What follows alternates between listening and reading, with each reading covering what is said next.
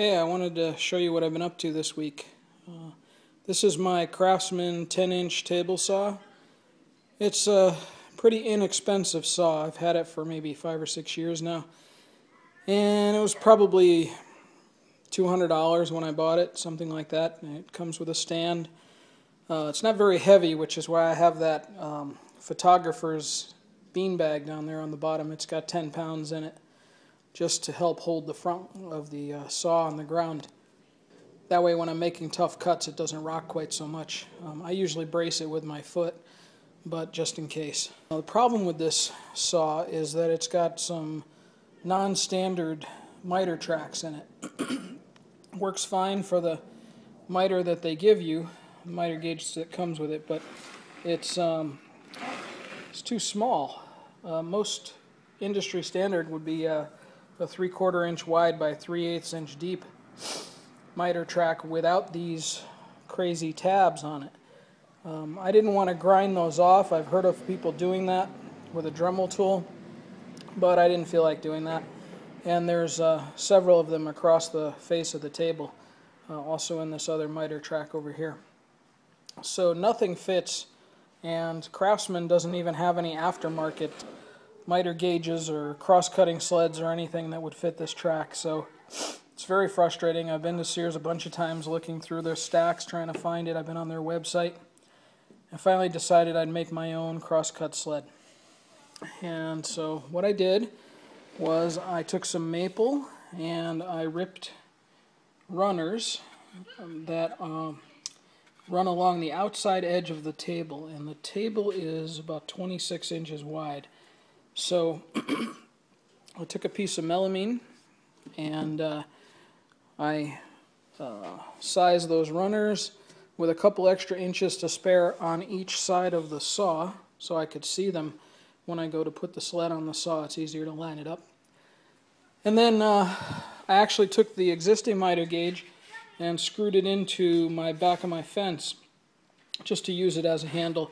It helps when doing really tough cuts like 2x4s or 4x4s to be able to push from the bottom and really put your weight on it.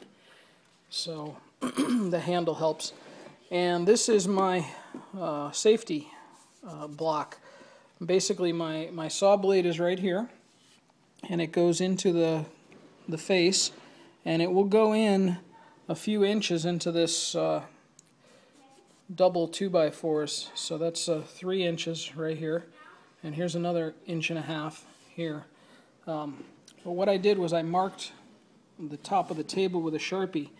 This is where I've reached a full cut on a 2x4, which is about the thickest thing that I ever really cut on this anyway. So I don't really have to go any farther than that. I can go a little past it before the stop block hits the saw blade. But that makes sure that I'm not going to cut my fingers off and keeps my hands way away from the spinning blade. Next step is to get a piece of acrylic or Lexan and put it across the top from this side to that side, just to keep the chips and dust out of my hair. I'm getting covered in sawdust today since I'm not using the plastic guard that comes with the saw. Unless I can figure out a way to rig that up on that side, I don't know. I think I'll just put a clear piece of plastic across the top.